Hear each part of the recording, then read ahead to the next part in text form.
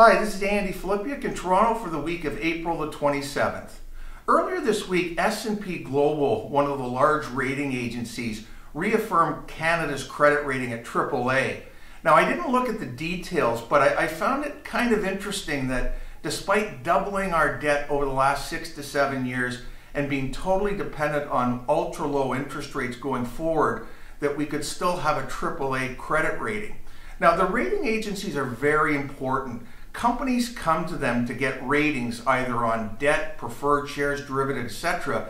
And quite often pension plans, insurance companies cannot own debt unless it is at a certain level. So these rating agencies have an important role in society in terms of giving an investment credibility.